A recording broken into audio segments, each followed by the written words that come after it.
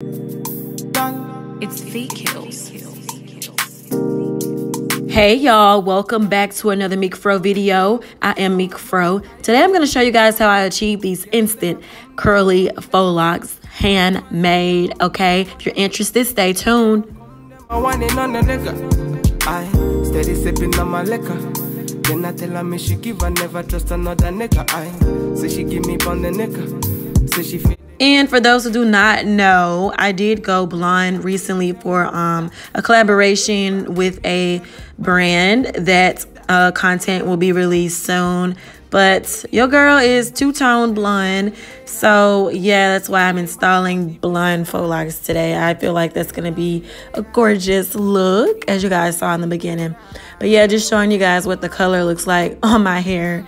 Anyways, I do like to work in sections when I do my faux locks. As you guys can see, I am tapered all the way around, so this is pretty simple. This is some hair that I have, that I had in my closet. So it's the Freetress braid, water wave, mostly in the color 27. And then we have the Cuban twist by Mayde Beauty, I believe that's the name of it for sure. I hope I'm saying that correctly. I also have one pack of purple by Superline collection. There's also one pack of the Freetress braid deep twist, but I don't believe I even use that. So I'm about halfway done with my head right here. You guys, I worked extra hard on this style. I did take my time though. I took my time because I mean, what else is there to do during quarantine? Okay, y'all, 2020 has been like crazy. So this is the braiding hair, Freetress braid, water wave, 27 color. I think it's 22 inches. If you want to make it longer, you're gonna want to make one side uneven and then just braid it onto your hair. This is the base of the faux lock, you know.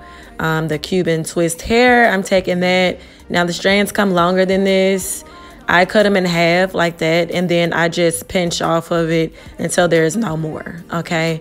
This makes things go faster, because if you use a long strand to wrap, it's just annoying. It gets caught on your arm and everything else. So I just make them short and then just pinch off of that short piece until there's no more. So you guys know the deal with faux locks. You can start off with just wrapping it or crochet it through the base and then start wrapping. That's a more secure way, but I prefer to do it this way. Once you get towards the end of the first piece, you're just gonna pinch off that section again there and just to keep a wrapping. This makes things, you know, go quicker and smoother, okay? So the secret to the curly faux locks, you guys, is the type of hair you use, okay? The base of the hair is very important. That hair that I showed you before, the Freetress equal hair, that is what the Cuban twist hair is taking the shape of, if that makes sense. So when you wrap it around that water wave hair, it's kind of taking the shape, if that makes sense. That is what causes the curls to automatically spring forth, okay? So, yeah. And yeah, it is up to you if you want to leave curly ends or not. I do thin my curly ends out if I do decide to keep them. So, yeah. Now, what you're going to want to do is kind of ball up the lock into your hand so you can help that shape take its form, that curl take its form, if that makes sense. I hold it for about 10 seconds or less, depending on how curly you want them to be. That determines how long you should hold the lock in your fist. So, yeah, as you guys see, I had already braided up my hair with the water wave hair to kind of speed the process along. And then I just go back and wrap them. So, yeah. And this is super glue that I'm using. And right here, I thought I heard somebody. And I'm by myself. I'm like, okay. Crazy, but I'm using super glue, so I'm gonna link everything in the description box as to what I used.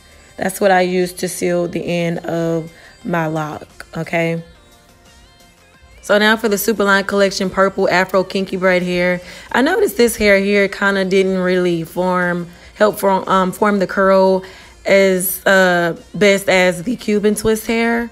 So y'all want to go for the Cuban twist hair for sure. That's the only brand I know of for now that actually takes a hold of that water wave curl to perfection. You get what I'm saying? Because this right here really didn't want to, the purple hair really didn't want to hold the curl like it was supposed to. So it still, you know, was cute or whatever, given the fact that I didn't use as many of these strands of purple in my head anyways. So yeah, that's the final.